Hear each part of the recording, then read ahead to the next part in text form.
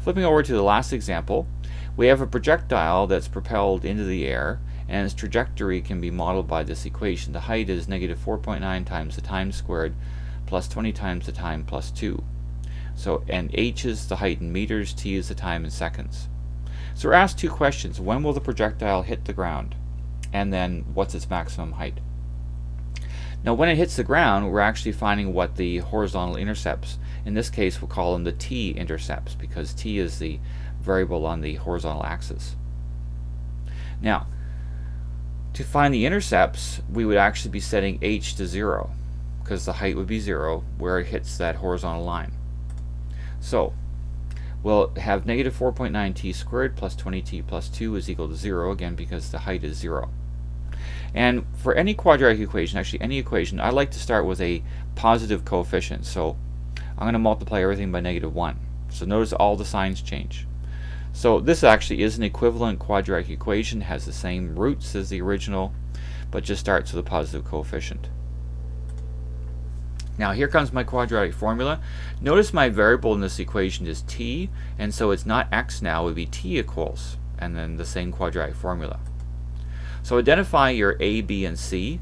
A would be 4.9, b would be negative 20, and c is the negative 2 on the end here. And so we substitute in the values. Of course, negative 20 is 20, plus or minus root of negative 20 squared, because that's the b squared, minus 4 times 4.9 times negative 2 over the 2 times 4.9. And so underneath the square root, negative 20 squared is 400. 4 times 4.9 times 2 is 39.2. Again, we have a negative times a negative, so it will be plus 39.2. So adding that to 400, we get the time is 20 plus or minus the root of 439.2 divided by the 9.8. And so we would actually evaluate 20 plus the square root of 439.2 divided by 9.8, and we get negative 0.1 for the minus 1 actually. When we do plus 20 plus the square root of 439.2 divided by 9.8, that gives us the 4.2 answer. The negative 0.1 comes to 20 minus the root of 439.2 over 9.8. So we have two intercepts, and so this is what our projectile motion looks like.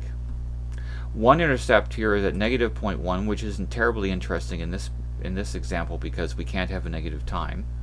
But we also, the 4.2 is actually what we want for A here. When will the projectile hit the ground? Well, it travels from this point to its maximum, and then it hits the ground here at 4.2 seconds. So that's when it hits the ground. Now in B, we're asked what's the projectile's maximum height, and now we do need the negative 0.1 for that. Remember, you average the intercepts, the x-intercepts, to find out where the axis of symmetry is. So the axis of symmetry looks like this. So in B, we would actually average, we take the negative 0.1 and the 4.2 and add them and divide by 2. And so that time actually works out to 2.05 seconds. So that's 2.05 seconds there. And so I would fill in 2.05 seconds to place the time here. And so there's my calculation. And that works out to about 22.4 meters. So that's the maximum height. It occurs at 2.05 seconds, and the highest that projectile gets is 22.4 meters. And that's the end of the lesson.